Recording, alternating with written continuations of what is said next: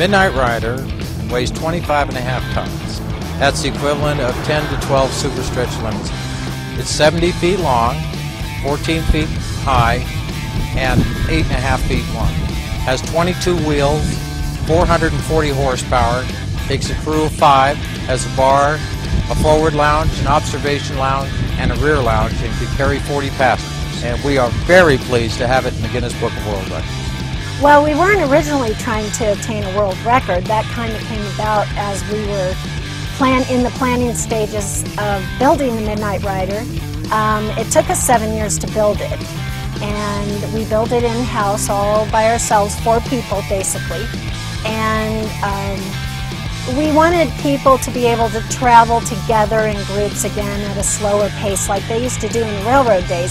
I grew up reading the Guinness Book of World Records. Never in my wildest dreams would I have thought we had been in it as the heaviest limousine in the world, and we are just so excited that that has happened.